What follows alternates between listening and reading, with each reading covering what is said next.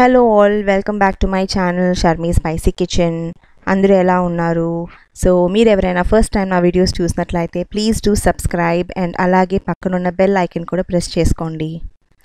So ఈరోజు నేను మీకు చికెన్ పికిల్ ఎలా చేయాలని చూపిస్తున్నాను. ఇది 1 kg ఆఫ్ బోన్లెస్ చికెన్. నేను ప్రెషర్ కుక్కర్లో ఒక 2 విజిల్స్ పెట్టుకున్నాను. 2 టేబుల్ స్పూన్స్ ఆఫ్ ధనియాలు అండ్ 5 grams ఆఫ్ సినమన్ అంటే దాల్చిన చెక్క అండ్ లవంగాలు రెండు కలిపి and 2 teaspoons of mustard seeds and 1/4 teaspoon of మెంతులు, 2 నిమ్మకాయ. ఇది దీనికి కావాల్సింది. ఇంకా కొన్ని ఇంగ్రీడియంట్స్ ఉన్నాయి, నేను చూపిస్తాను తర్వాత.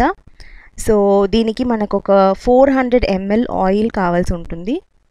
సో నేను ఇది ఉడికించి పెట్టుకున్నాను కదా ప్రెషర్ కుక్కర్లో ఆ 1 kg ఆఫ్ బోన్లెస్ చికెన్ని.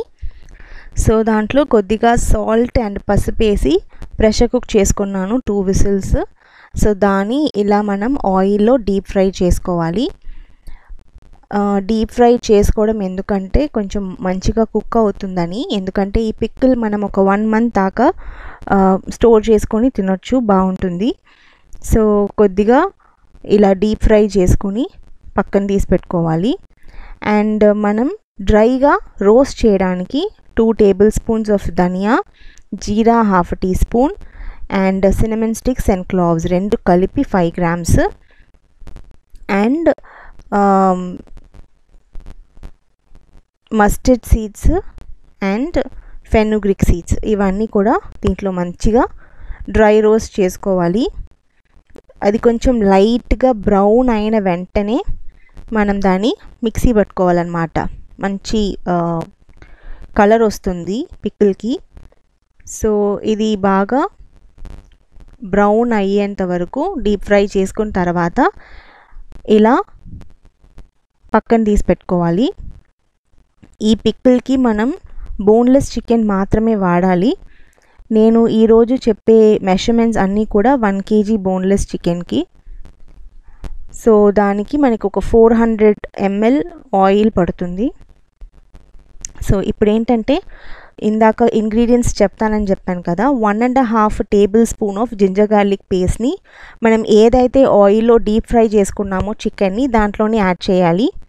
యాడ్ చేసి ఆ పచ్చివాసన పోయేంత వరకు మంచిగా ఫ్రై చేసుకోవాలి జింజర్ గార్లిక్ పేస్ట్ని.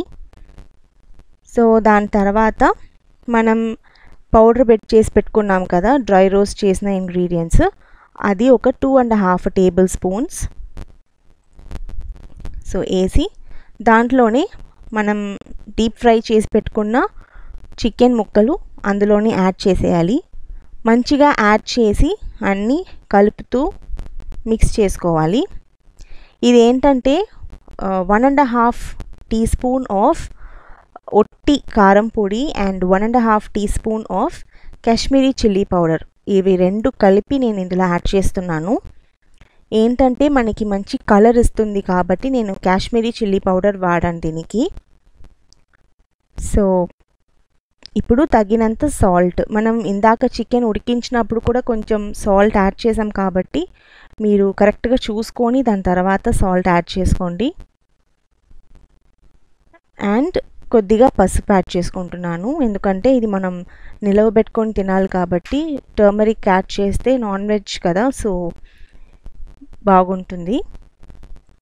సో ఇది మంచిగా ఇలా కలుపుకోవాలి.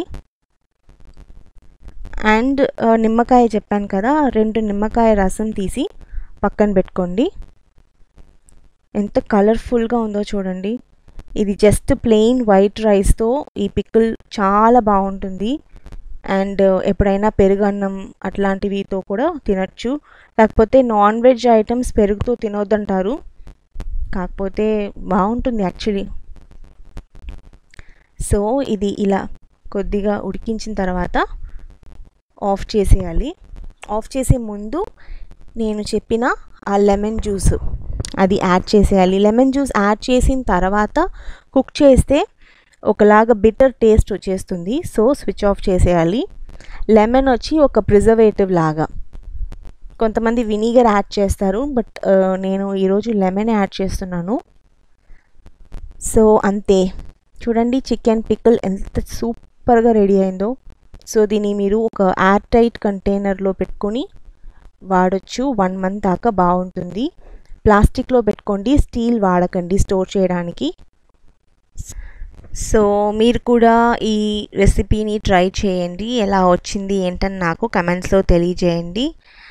And thank you so much. Meet you all in my next video.